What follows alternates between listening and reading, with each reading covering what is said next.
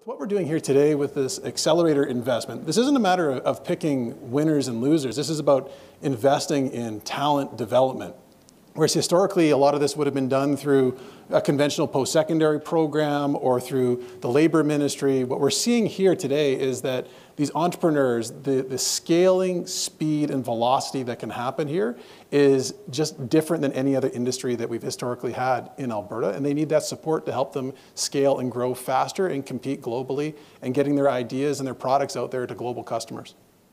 So our approach is truly pan-Alberta, with two big city organizations that are funded by their cities to do this work, to be right squarely in the pre-accelerator space, which means those people that are really raw, they have great ideas, they have talent, they've started to do the work, they've committed to quit what else they're doing and to do this full time, and then we get them ready because we got global players in town, and we want to make sure that they're able to work with the best that Alberta has to offer. So we launched the Scale Up and Growth Accelerator program in March of this year.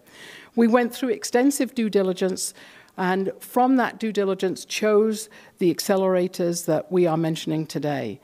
This will give us a critical mass of new ventures in the province and growing ventures in the province. They, as you've heard, these companies will create jobs, they will create GDP, they will create value. With the launch of our new Accelerate Edmonton team, we will ensure that high-potential companies have what they need to compete on the world stage in today's impact economy. And that global accelerators with an Edmonton footprint have everything they need to make an impact on the home front. And this is about making sure Alberta continues to have a bright economic future. We're forecasted right now to lead the country in growth this year. Next year's looking promising as well, but it's diversified.